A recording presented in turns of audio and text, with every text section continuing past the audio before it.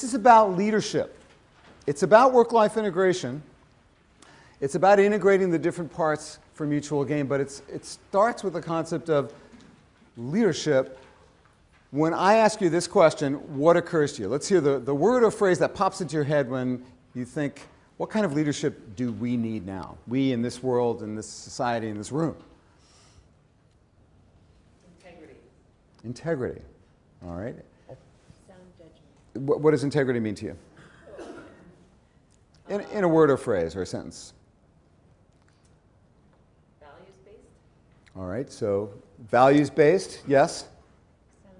Sound judgment about all matters in life, I'm sure, not just technical, and all right, being able to make important decisions based on useful knowledge, relevant knowledge. Yes, Meredith? Global perspective.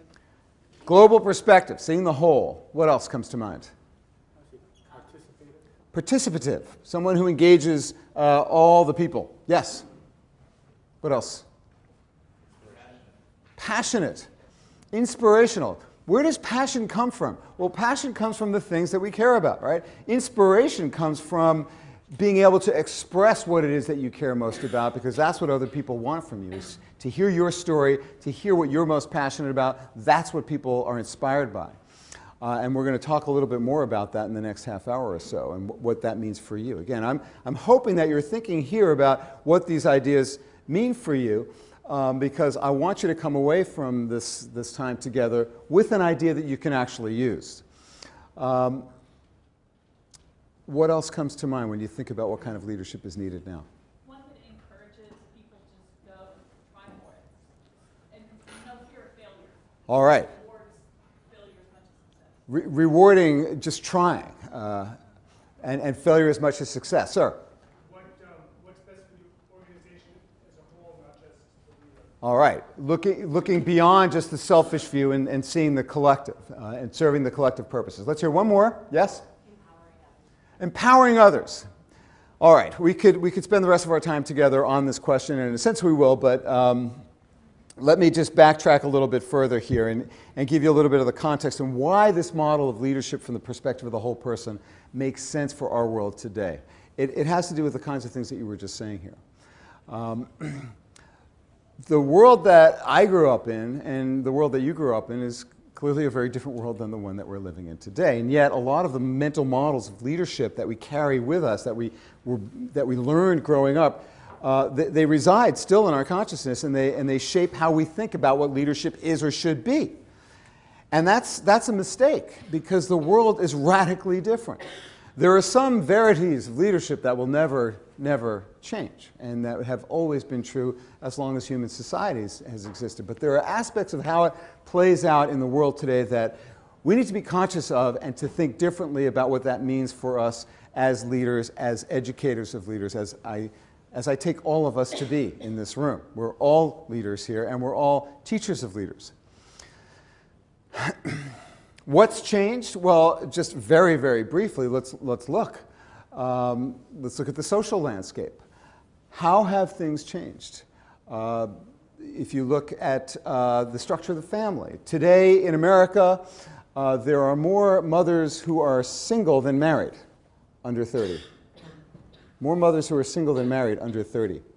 One of the questions that we asked our students back in 1991, the undergrads when they graduated, and then that we asked of the graduating class in 2012 was this one. Do you plan to have children? Yes, maybe, not sure, probably not, no. All right, so in 1992, what percentage of the Wharton undergraduate class answered yes to that question? You can't answer, Hannah. Because you know the answer if you read that personal time capsule. 75. It was 80%, and it was 79, and it was the very same for men and women. 78, 79, it was the exact same. Class of 2012. These are the 22-year-olds just graduated. Same question. How many said yes? 42%. Right? What does that tell us about what has changed? A lot. We're not going to dig into all of the sociological implications, but I just want to throw out some things just to shake up your thinking about what kind of world we're leading in today. Just another piece from that study. We asked people, how many hours a week do you expect to work? So, again, this is Wharton undergrads, 1992. How many hours per week do you think they, on average, said that they expected to work? 56. All right. 2012? 70. And I think that's the preponderance of investment banking and consulting. And that has to be it. Things are shifting a lot in the social landscape. Those are just a couple of little tidbits. We look at the values that people have. One of the great benefits that I have in being at Wharton for so long is that I get to see change. And I ask people all the time about what they care about. Because it's the most important question, I think, to ask. What do you really care about? And so I've been asking questions like this, and I've probably asked some of you questions like this over the years. One of the questions I've been asking is about whether you expect to work in the same company when you graduate as when you retire. So back in the day, 30 years ago, Wharton MBA typical class, what do you think the percentage of people saying, yeah, that's my plan, same company all the way? It was about 70%. Right. Now, when I asked that very same question of a group of MBA students in the full-time program in Philadelphia not too long ago, about 70 of them, I said, how many of you plan to work in the same company when you graduate as when you retire? How many hands do you think went up? 0. Well, there were 2. And they were both heirs to major fortunes. Right. So there's all kinds of shifts in how people think about what matters in the workforce. There are many, many more people in our MBA program now who are really interested in devoting their lives and careers to healing the broken world around us.